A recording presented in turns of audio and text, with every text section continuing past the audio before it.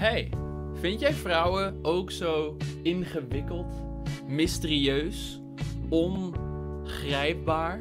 Dan heb ik het spel voor jou. Super Seducer. Een interactieve datinggame die jou leert hoe je vrouwen moet versieren. De game is erg interessant, want aan de ene kant is het bloedserieus datingadvies. Gewoon hoe kan je het beste een klein gesprekje hebben met een vrouw en weggaan met haar telefoonnummer. Best wel leerzaam. Maar de andere helft van het spel is totaal niet serieus. Je kan halverwege een gesprek opeens zeggen van ja, ik vind je een domme kut. Of je piemel uit je broek halen. Het is een heel raar spel. Heel leerzaam. Maar vooral heel grappig. Laten we lekker gaan spelen. Ik heb al een aantal levels gedaan. Girl on Street, 2 Girls in Bar en Club Dance Floor. Dus we gaan lekker verder in level 4. Girl Sitting in Coffee Shop. Dat zijn hele speciale meisjes die je op hele interessante manieren zal moeten versieren. De doelstelling is haar telefoonnummer krijgen. We duiken er gewoon met volle overgave in. Kijk, ik heb er meteen gewoon zin in. Zij totaal niet, overigens. Ze wil gewoon een boek lezen. Laat vrouwen met rust. Is een niet heel goede datingtip, maar het is wel netjes. Laten we het daarop houden. Oké, we kunnen gewoon meteen erin duiken. Zeg haar dat je het boek al gelezen hebt en dat hij doodgaat op het einde. Duidelijk. De manier om een gesprek te openen met een verse spoiler. Hey. Hi. What you got there? A book. Oh no, book. Show me the cover. Ah, that one. Have you read it? He dies in the end. Yeah, he does. Sorry to spoil it. I've actually read it before. Oh, you read it before? So you like it Oh, much okay. reading it again? Well, I read it when I was a lot younger, and I don't know if I understood it, so I thought I should reread Ze in it. één keer toch Oh, nog that's een good. soort Anyway, my van name's Richard. oké opening geworden van een Nice to meet you. gesprek. Ik bedoel, het is ongemakkelijk. This is a playful opener. Maar het is altijd Again, ongemakkelijk. it can work if you deliver it correctly. Maybe she'll look confused at the worst, but you can still carry it on. And so it's actually got a very high chance of success. Yes! De date master. Oké, wat gaan we nu doen? We kunnen zeggen dat ze mooi haar heeft en vragen of ze meekomt bij ons thuis. Daar is de koffie wel gratis. Ik zeg het gewoon eventjes. We kunnen vragen, kom je hier vaker? Geniaal, dit is echt dating 101. Laten we gewoon vragen of ze met ons mee naar huis wil. Gewoon meteen, we duiken er gewoon No, I op. like your hair. It's nice colour and long. Thank you. But just one thing, I think it would look really, really good if maybe you washed it and conditioned it and stuff. Excuse me. Wat? You know, like get some shampoo, some Hey meisje, je conditioner, bent vies. nice- Wil je met me nice douchen? brand, you know, and just use that in the morning, so it would look Dit is heel lustrous. ongemakkelijk. Well, that is a helpful tip. Like mine, I will. lustrous. Yes, I will. Die man heeft wel Listen, it betere just so kapsel. happens that I live quite nearby, and I've got this, what is it? Shower. You know, Aveda, very nice shampoo. Never heard so of it. you could come back and I'll wash your hair. You know, like they do when you go for a haircut and you kind of lean back, but actually in the shower, obviously, because I don't know if that's sweet, but I can wash your hair really nice. I've got this great Aveda. It's all natural, organic. And Are you whatever. inviting me to your house to wash my hair? Yeah. Ja. It'd be great. I want to see what it looks like. I've got hair dryer. This is a hair first. brush. First for me, but Very close though. I'm sure it's tempting. But, Of course. But no. No. I'm going to pass. Afgewezen. Hard pass. Well, I mean, we can do it another day. No, So I think I'm Geef just me je going nummer to even. have a Dan hard kan ik je pass haar een andere indefinitely. keer wassen. I don't really understand that hard pass indefinitely, but I guess it means that you want to meet me again soon. So I'm going to take your number. 'cause I see you've Geef got a nooit phone. I'll op. call your phone now and see it ring so that I make sure it's the right number. Ah, And then we can meet another day. This is actually my phone that I use in foreign countries, so it's got the wrong SIM in it, the wrong SIM card. I'm ze sorry. heeft geen zin in. It's really difficult to get in touch with me. I could give you my SIM and then call my number from Skype and we meet tomorrow. I don't think so. I'm sorry. No? No. All right, well, you know, we'll meet again, right? If it's meant to be, Maybe. then we will bump into each If other. it's meant De to be. goden Who knows who willen knows when. dat ik je smerige Fair enough. haar ga wassen. Begrijp dat. Alsjeblieft. Okay, so that's one of my favorite moments in the game. And, you know, it does show a good positive trait, which is persistence. And in reality, maybe she Doordrukken. would have broken and started laughing and actually liked you. But there's a point where you need to say, Okay, I respect this girl. She said no to me, 22 times. I think that's enough. That way, you're leaving in a nice, gentlemanly way, creating... Dat was het probleem. We hadden te weinig respect voor vrouwen. Kan gebeuren. Het overkomt de beste. Oké, we kunnen het gewoon nog een keer proberen.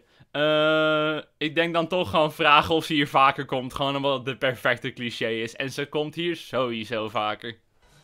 So, do you come here often to this coffee shop? No, not really. No? First time maybe? Second time? I've been here a few times. That's cool. Yeah. You go to other coffee shops usually, or just not much coffee drinking going on? Or you take it away maybe? I do all of those things. Whoa. That's cool. Variety. Yeah. They say variety is the spice of life. They do.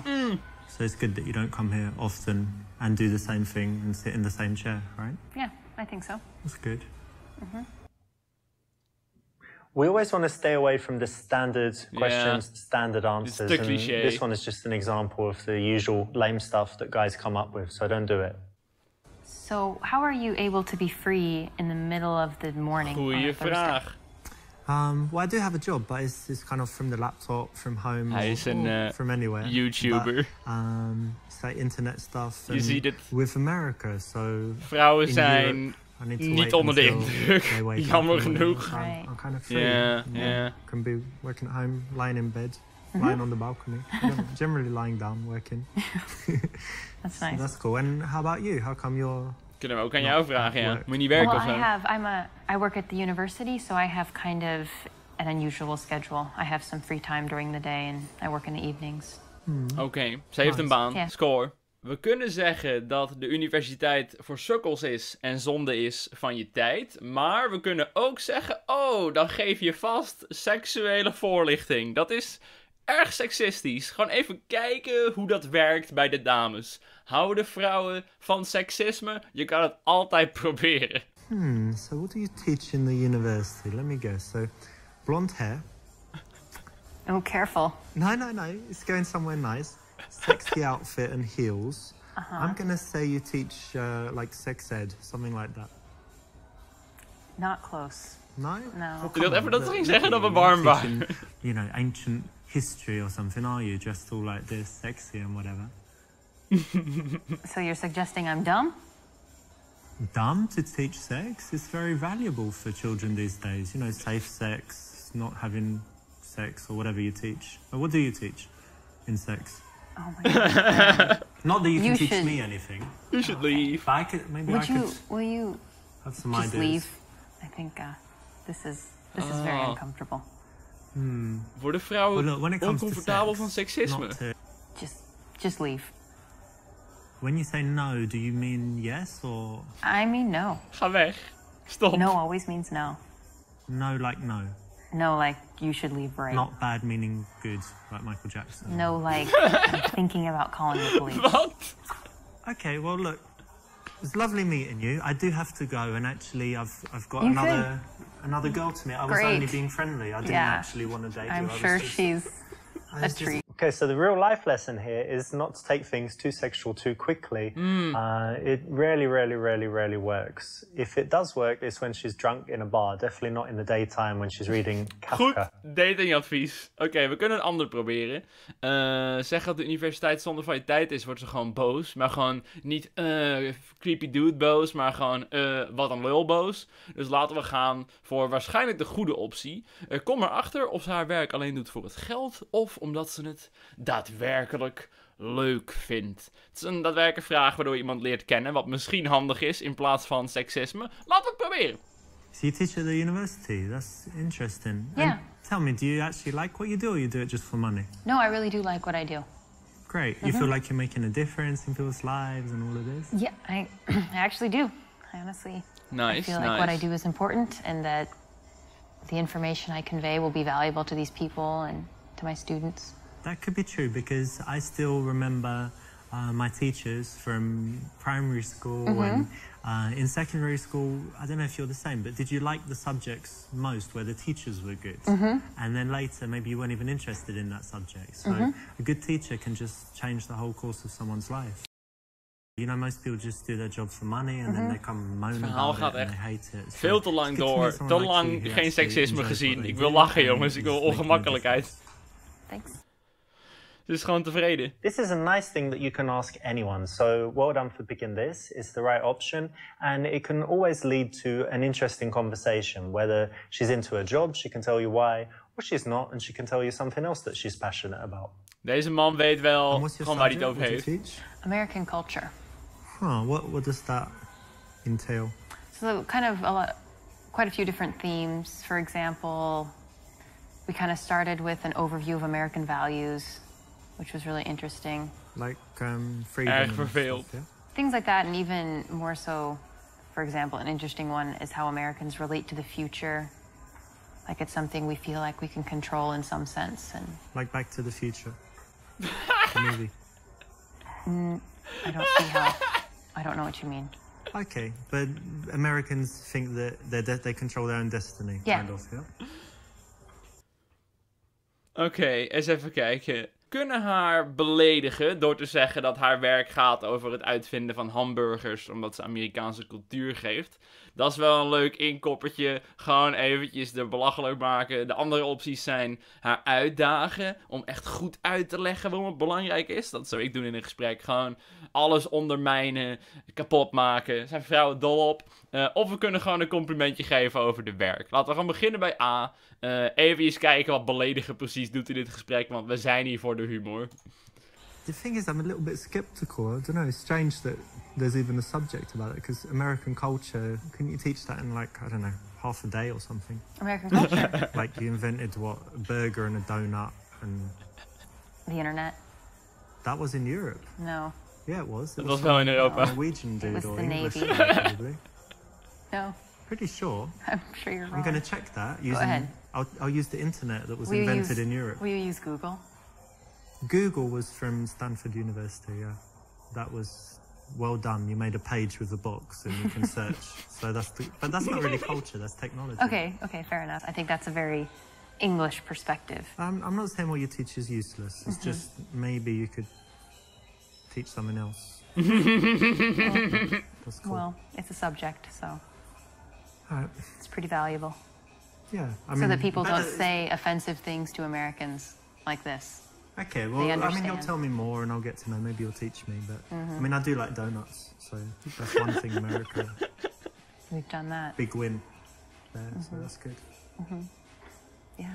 Although if done kind of playfully, it might be okay. It's probably not the best time to be insulting and teasing, so not the best option. Het is gewoon I goed really genoeg. enjoy my job, but there is this one little thing that's very frustrating for me. I've got this problem where I can't print all the copies that I need, but I want my students to all have their own copy to take home. But then I have to go to the printer like every day, and it gets kind of expensive. So what do you think I should do? We kunnen zeggen, sorry, ik was afgeleid. We kunnen gewoon heel vaag antwoorden van ja. Of we kunnen daadwerkelijk advies geven dat ze meer print te goed. Echt een typisch onderwerp om het vreemde. Oh, weet je wat ik echt kut vind aan mijn baan? Ik heb te weinig print te goed. Zoals Boef ooit zei in een van zijn liedjes. Ik heb print te goed, want ik print te goed. Boom. In ieder geval laten we gewoon zeggen dat we afgeleid waren door een andere vrouw. Beetje competitie. Look, to be honest, did you see that girl that just walked by? Yeah, she's gone now, but she had like amazing long legs and just the perfect ass on there, and she just Hey, she looked eerlijkheid back duurt het and langst. winked at me or something, like smiled, and I was just totally distracted. But anyway, give me a second to chill. Hang on. So, right, something about work. Yeah, problem at work. Yeah, never mind. Yeah. It's not important. Je wil geen She was printeradvies van de kont, unbelievable. man. Ik snap het. Okay, but that's cool. So maar problem weg. at work, but otherwise all good in your life. Yeah. The lesson here is that there's one thing being honest, which is, saying actually that girl distracted me. And then there's another when you're going into all the detail and being kind of dirty. Girls just aren't ready for that. Ja, vrouwen zijn daar niet klaar voor, dat is waar. Laten we een daadwerkelijke oplossing geven. Meer printen goed, want ik print te goed is sowieso het juiste antwoord. Well, that's bad. So I guess you don't have enough like papers for the students and stuff, yeah? Yeah, that's part of it. I guess you can ask for more allowance or get them to share, but yeah, it's annoying.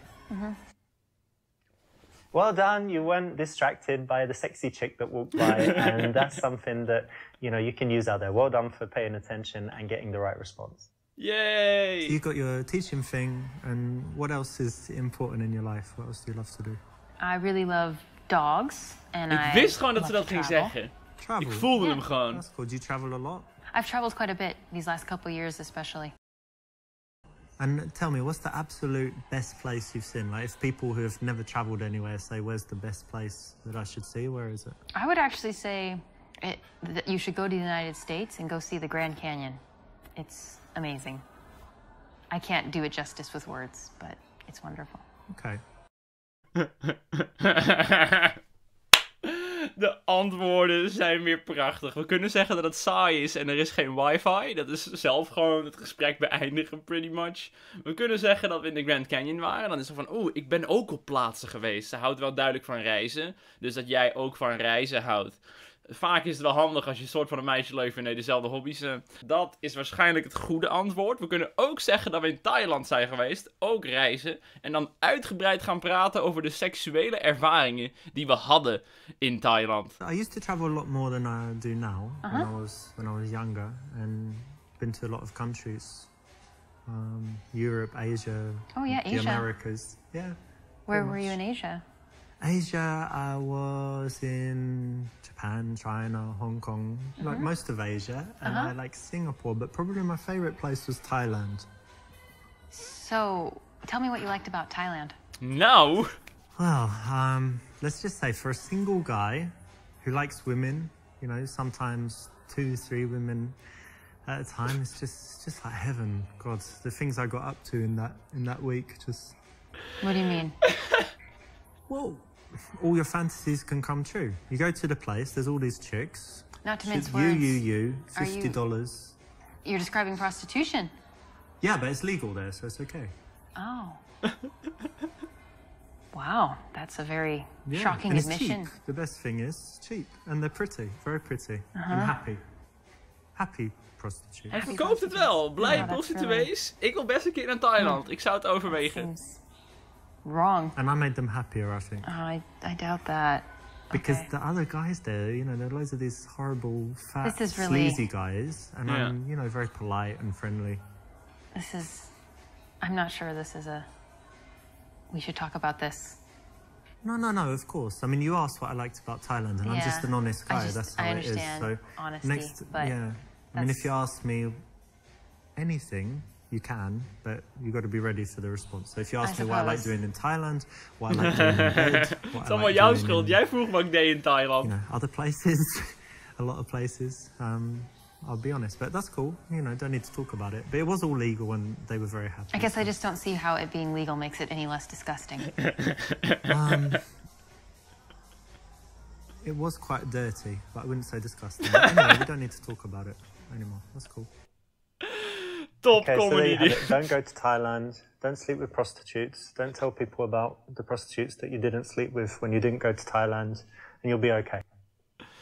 Datingadvies.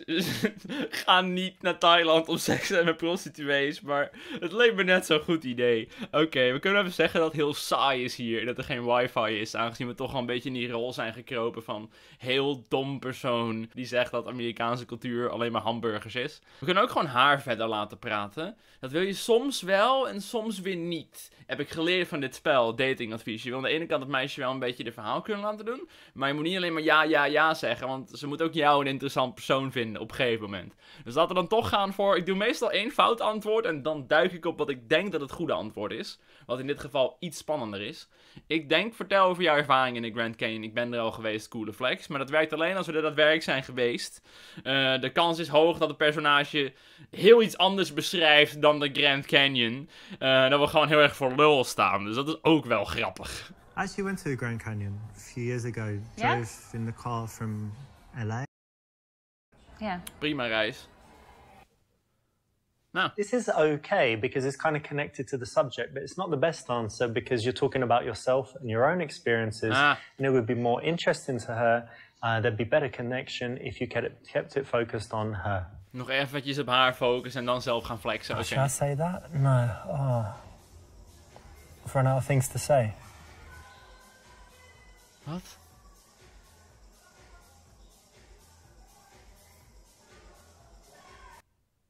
Het verhaal loopt opeens dood. We kunnen oogcontact breken en rondkijken. Hou oogcontact en wachten dat ze praat. Forceer dat. Of zeg dat je ongemakkelijke stiltes niet leuk vindt. Nou kunnen we een heel gesprekje beginnen over ongemakkelijke stiltes, wat aan zich weer heel ongemakkelijk is. Ik denk oprecht dat het misschien beter is om die stilte gewoon even te laten vallen. En oogcontact te houden. Om te laten zien dat je er comfortabel mee bent. Maar dit wordt mogelijk heel creepy. Dus het is een beetje 50-50. Of gewoon strong independent man. Doe jij het gesprek maar. Of gewoon echt heel creepy. Dus het wordt heel spannend deze. So are you not gonna get any coffee? Well, actually, I was over by the bar just before I saw you and had a coffee there. And I try not to drink too many. It actually has a strong effect on me, so I don't need that much energy. I've had enough. So Ze hebben nog geen slokje genomen ook. Heb je zelf geen dorst? Correct. Now, most guys can't do this, you know, so it's very cool, makes you look very confident and strong when you can hold eye contact like this and get her to be the one that works to fill the silence and come up with something to say, because it shouldn't always be you, right? Tell me some things you like to do for fun.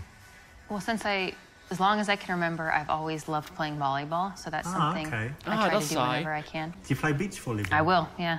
Oh, very in a nice. pinch. Are you very good? Yeah. You can do that where you jump and smash it down?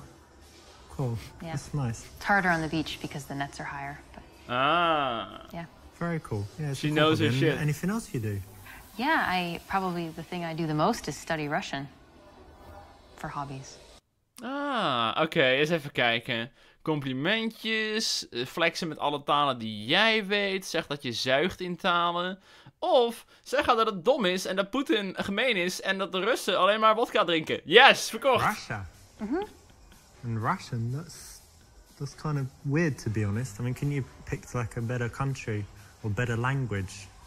Well, I know that, there's certainly people sometimes think that maybe Europe is more interesting or safe or something, but I've spent a lot of time in Russia and it's wonderful. Well, look at Putin. He goes around invading everywhere, blowing stuff up. Look at Putin is one facet of a very complicated place. Lots of vodka, bears, snow. Isn't it just like a desolate wasteland full of horrible people? It's really not. The people are wonderful. There is some issues with alcohol. 1 foot gold digging and beating people up, isn't it? You need to get out of. If you go beyond Moscow, I think you would find in the small towns, people are really pleasant. Well, look at all the politics and stuff. What are you, like a communist or something? No, I'm not a communist. And actually, neither. You don't love freedom and the American way and all that? Russia is not a communist country. No, but it's like how long's Putin been in power? Like 100 years or something, you know? And he used to be the boss of the KGB. It's just a... Yeah, FSB. Yeah. Well, I think if you can separate yourself at all from one aspect, you don't have to like everything about a culture to appreciate it. Is wel een slimme dame. You study Russian, you like Russia, but you're not evil, is what you're telling me. That's what I'm telling you. Okay. And neither are they. I give you the benefit of the doubt. Thank you. Gaat het gesprek door? Was dit een half goed antwoord? The lesson here is to try and be empathetic. So if someone's taken the time to study Russian, why don't you find out why, right? It takes a lot of effort, a lot of energy. It's a lot harder than other subjects. So before you judge, try and listen a little bit and you might learn something. We hebben al genoeg de dingen die ze doet afgekraakt. Een gesprek beginnen met een vreemde vrouw is niet alleen maar alles wat ze zegt. Oh, nou eigenlijk. Well, actually, je hoeft niet alles te mansplainen. Dit is gewoon een beetje jezelf voor lul zetten. Dat werkt, maar je moet niet alleen maar in een gesprek met een vrouw zeggen... Oh, kan je dat? Ik niet. Oh, kan je dat? Oh, kan ik ook niet. Dan ben je gewoon een sukkel. Dan ben je letterlijk gewoon jezelf onder haar aan het schuiven. En dan denkt ze, wat een sukkel, ga weg. Dus in principe gewoon zeggen... Oh, Russisch, dat is best moeilijk. Je bent vast heel slim. Russian? Yeah. You know, I meet loads of people that speak... French, English, obviously, Spanish, German. Als je niet genoeg mensen kent die Russisch spreken, moet je naar Rusland gaan. Tip. Russian. It's pretty cool. How come you chose that? I don't really have a good reason. When I was in high school, I had the opportunity to do a study abroad, and my choices were France and Russia, and I didn't want to go to France, so I went to Russia, and then I just never quit. I actually like that you chose something tough and that you stuck with it. And, you know, like I said, most people take the easy options all the time. So it's interesting and cool that you did. Dit is een goeie antwoordje. Nice one. You know, when a girl has something that is a real talent, something that she should be proud of, something she's worked hard on, that's the kind of thing you don't want to tease her too much on. So, you know, say well done, say you respect that, and say why, and then go deeper into it, because, you know, you need to find out why she would do that, why she was interested, what would make her spend the time on it. And it's going to lead to interesting conversation, meiden in dat bed altijd zijn. Dat boeit ze echt niks. I noticed you have an accent. Do you mind if I ask where you're from? England, actually. Whereabouts? Was born in London. Because I travelled a lot and I moved, I've lost most of my accent. But do I still sound British to you? Yes, very much. Oh, that's good. That's good. Okay. You like my British accent, don't you? Tell her how girls go crazy about your British accent. And you get laid everywhere. Wel gewoon de waarheid. B. It's funny you should ask me about my accent, because girls just go crazy for it. Do they really? Yeah, maybe you are a bit now, but we'll get to that later. But yeah, just everywhere I go, oh my god, are you British? In America or in, I don't know, Brazil. Ik heb cartoons everywhere. gezien waar dit gebeurt. Hij heeft wel een punt. Say tomato, say this. And then they just don't have to do anything, can talk about the most boring subject. And the girls just, you know, like this. So yeah, just girls want to sleep with me based on the accent. When I in England they don't, but you know, when I travel, they really do. So that's why I travel, to be honest. Daarom ga ik op reis om mijn accent te flexen. My accent. That's very gross. Very lucky. Proud to be British because of that, mainly. So if you want me to say, you know, some stuff, tomato, potato, or whatever you say, with my English accent, tomato. How does that make you feel? I feel nothing. Does it make you randy? Oh my god. You like it? No, I'm sorry. I don't fetishize the British accent. Niet. Sorry. What? What accent do you like then? I don't fetishize any accent.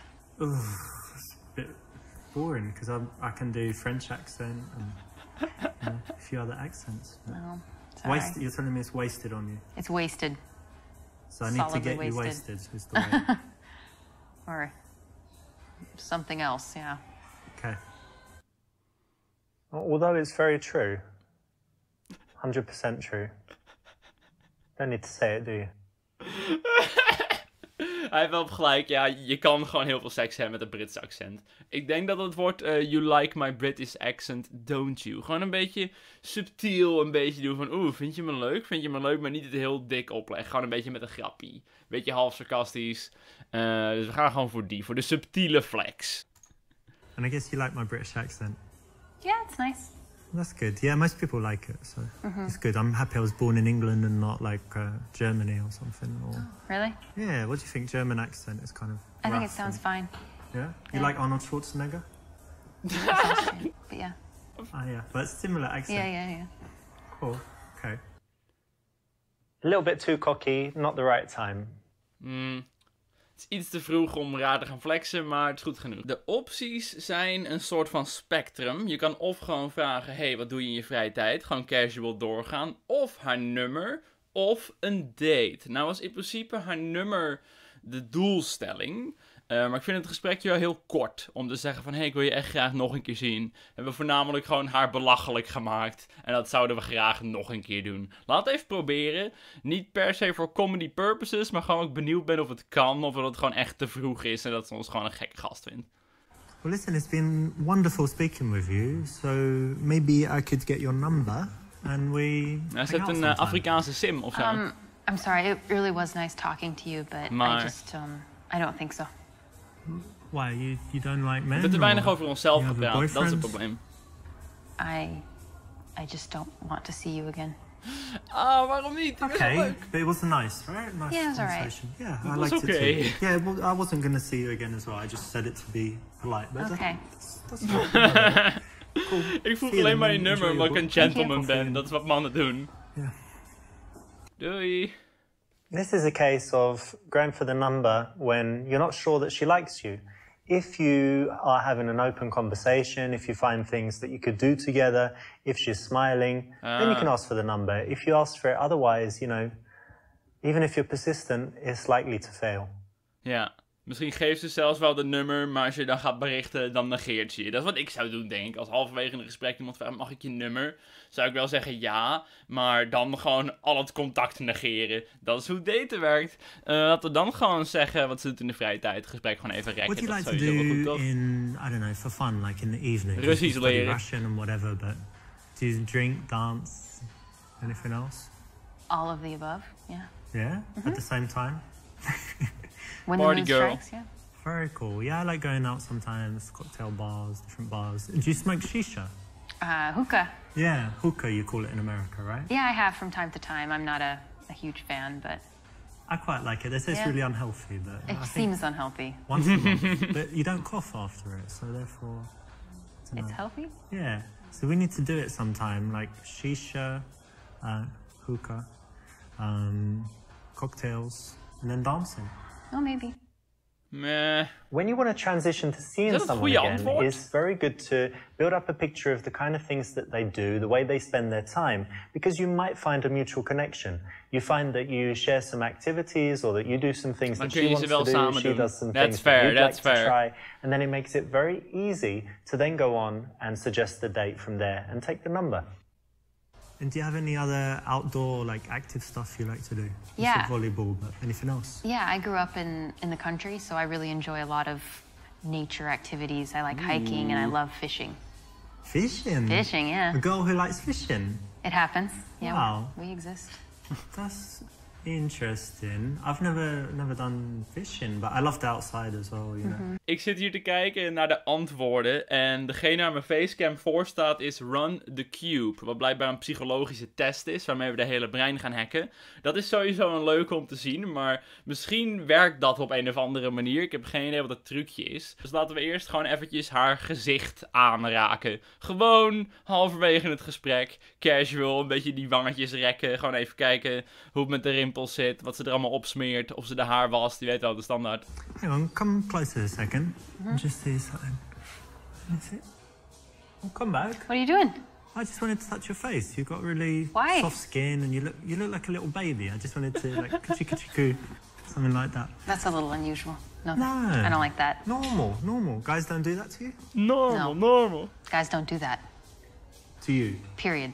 I do it all the time. Girls love it because it's like a big compliment. You look young. You have big nice compliment. skin. So touch your face. Oh, I'm sorry. That makes me uncomfortable. I wash my hands. If that's what you're worried about. No germs or bacteria or whatever. Still, no. Well, maybe it's too soon. I'll wait.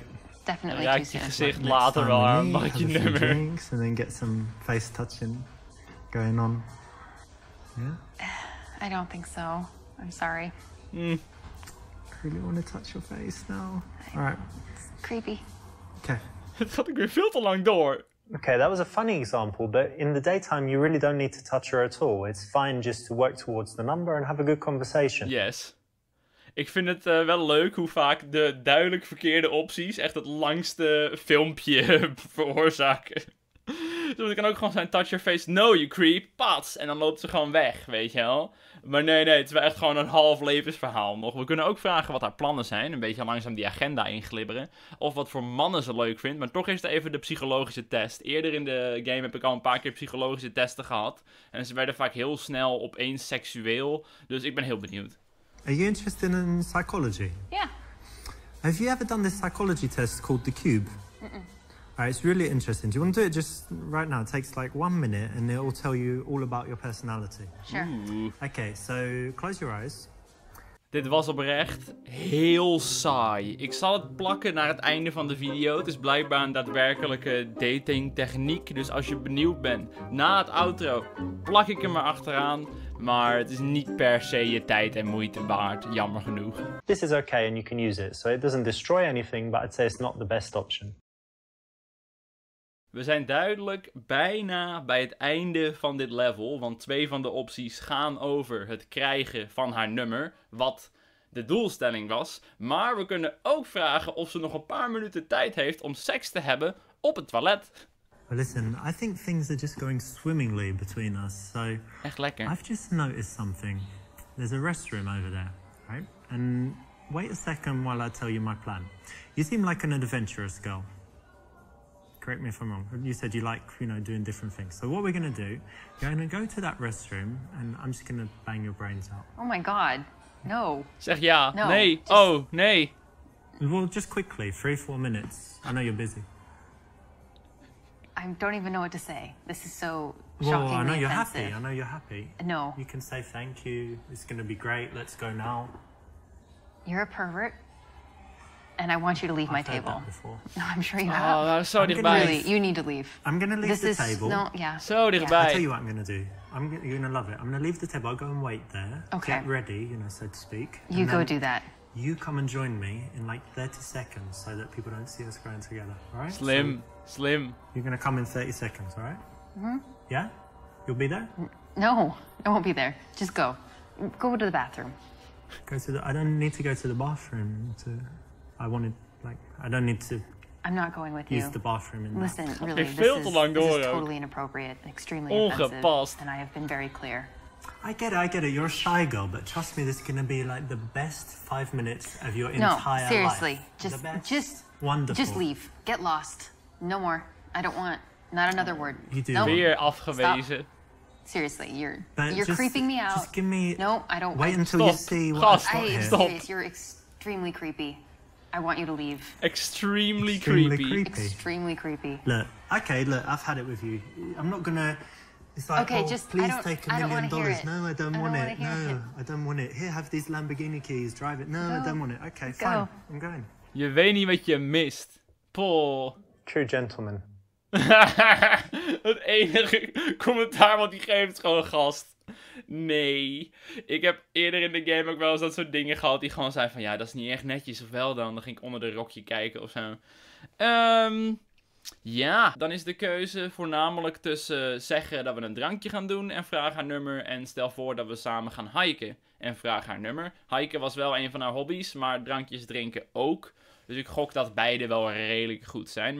Ik ga voor hiken. Dat voelt wel gewoon goed. So you like hiking and outdoor stuff, and the weather's pretty good at the moment. So one day we could take a little trip, or I don't know, meet in the evening. Anyway, lots of stuff. We've got lots of stuff we could do together. So why don't you give me your number? Hij brengt het wel heel and raar. Sure. we'll arrange something. We hebben wel het nummer. Dr. Creepy, doing it again. Thanks. Weer al een level gehaald. Exactly right. It flows very smoothly to find something that you both like and then suggest doing that as the reason to see each other again. It's way better than just saying, hey, give me your number, or hey, let's go for dinner tomorrow.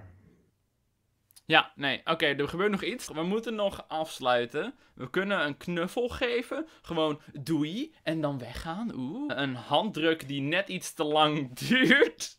Sowieso in, zeg maar, net iets te lang duurt versie van deze game is het, zeg maar, minimaal 10 seconden. Okay, so Dit I'm willen gonna we get zien. going, but it was Het is gewoon wonderful to meet raar you. als je er nu opeens een handdruk geeft. And I guess we'll meet again soon. Yeah. Do some stuff. I'll message you, and yeah, it was lovely to see you. So Yeah. You too. I'll Ik take wist your het! hand. Ik wist het! Bye. Just because a girl allows you to touch her doesn't mean you should touch her as much as possible. You need to, keep that respect and not overstep the boundary. So the minimum is good. Fast touches, soft, and not like that. Over dat lichaam heen duiken, oké. Zeg gewoon, het was leuk haar te ontmoeten. Ik denk dat dat beter werkt. We kunnen ook een knuffel en dan voor het kusje gaan. Voor de ongemakkelijkheid. Nog even gauw tussendoor voordat we het level halen. okay, so I'm gonna get going. But it was lovely to see you. Yeah. Come, give me a little hug. Pak er, pak er! Too soon? Yeah. Okay, don't worry. I'll call you anyway. See you soon. Bye. Bye. The surprise kiss never works. Remember that a kiss should only come after you've created a nice seductive bubble and she wants it and she's giving you all Dat the is signs waar that ik she's moeite mee ready. heb. De seductive bubble creëren bij dames. Daar gaat het allemaal mis. Ik snap hem nu. En laten we dan gewoon gaan voor doei. Het was leuk je te ontmoeten. Well, look, I should be heading off, but it was great meeting you. Really cool. Really cool. Really happy to meet you, and yeah, see you. Bye. Bye. Later. Oops, you know, you got right to the end, but this is a little bit too much. Being warm at this point, totally unnecessary. And if anything, makes you look like a little bit of a wussy and might make her change her mind about seeing you again. Een wussy? Oké, ja, dat is wel goed genoeg. Dus we hebben het level gehaald. Ik heb een gemiddelde score. Nu kan je hier dus nog alle losse opties langs om even te kijken waar je allemaal de mist in ging. Right. It flows very smoothly. Ik kan nog wel heel even snel wat grappige dingen laten zien uit de eerdere levels. Er zitten een paar hele kleine hilarische momentjes in die ik graag even wil delen. Stel, je ziet een mooie dame op straat. Wat doe je dan? Wolf whistle. You wish. You wish. Het werkte niet. It's just not polite, is it? Gewoon niet erg netjes. Oké. We kunnen doen alsof we blind zijn. Whoa.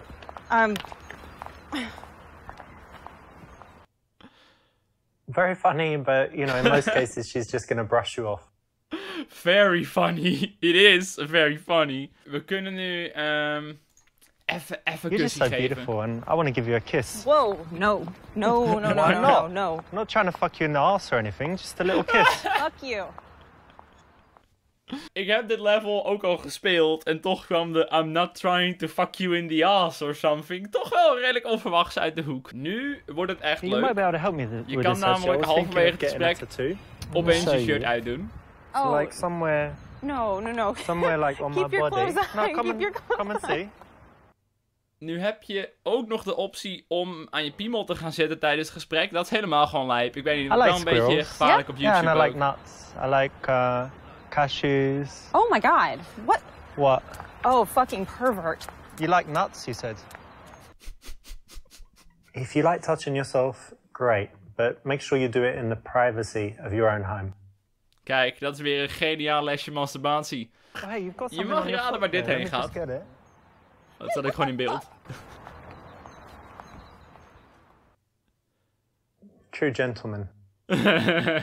Say you are an ass model and then try to touch your ass.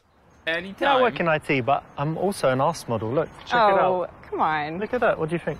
It's nice. Good, yeah? Kontje. Sure. Have a touch. No. Put your hand on it. No. It's fine. Don't be shy. Come on. I'd rather not. You can, really. It's okay. No. Look, I can touch you. You can Oh my touch god, me. no, you can't. No, you can't. I could get you a job.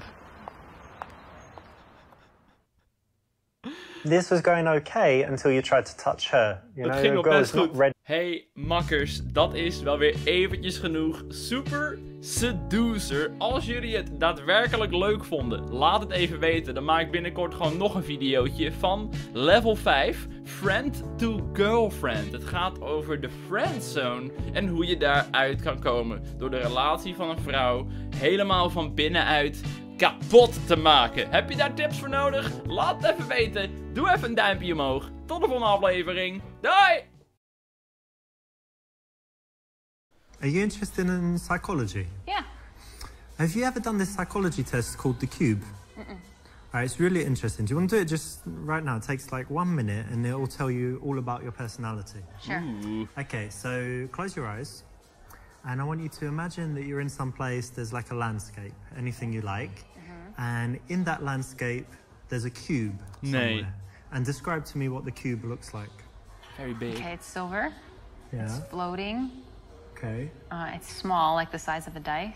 Nou, bij mij is hij echt groot en rood. Wat zegt het over And mij? then somewhere in relation to the cube is the ladder. Can you describe the ladder? Okay, it's green. It's one of these ladders, not one of these ladders. How big is it? Like 3 times the size of a person. Okay, pretty big. And then somewhere in this scene there's a horse. Okay. And can you tell me like what it's doing and Het is een what eenhoorn. it looks like and stuff? It's grazing. It's a paint. Okay. And it looks very healthy. Is it close to the cube or not? It's probably 30 feet from the cube. Dat is wel fijn. Okay. And somewhere there are some flowers. Tell me Wat about een the lange flowers. test ook. Flowers are by the horse. The horse is eating the flowers. Ah, that's interesting. And the final thing, somewhere there's a storm. Where is it? In the distance, near the mountains. Wou ik ook zeggen, in de Very verte. good. All right, open your eyes. So this tells you, this tells me about your character. So the cube represents your view of yourself. And if it's very big, it means you've got a huge ego.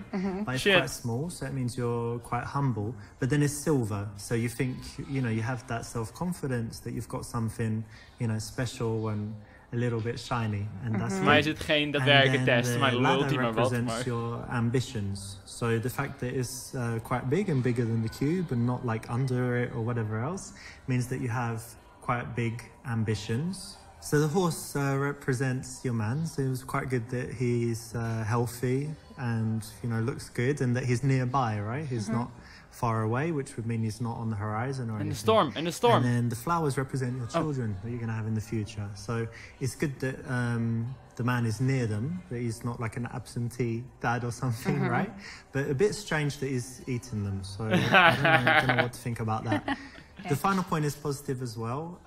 It means that you have a sunny disposition because your problems are represented by the storm and it's in the distance. Ik had echt verwacht dat het seksueel ging worden, maar... They've always got problems or that at that moment they're in a dark period in their life. So, does it sound pretty accurate? Yeah, Cool. that's very cool. Het werkte gewoon. This is quite interesting. It's a psychological game. There's a book on it, and a lot of pickup artists have used it. It's quite an interesting psychological test. Again, like the reason it's not the best choice is it's better if you can do without it. But if you'd like some, you know, little tricks and tools that you can carry around with you and use when necessary, this is okay and you can use it. So it doesn't destroy anything, but I'd say it's not the best option.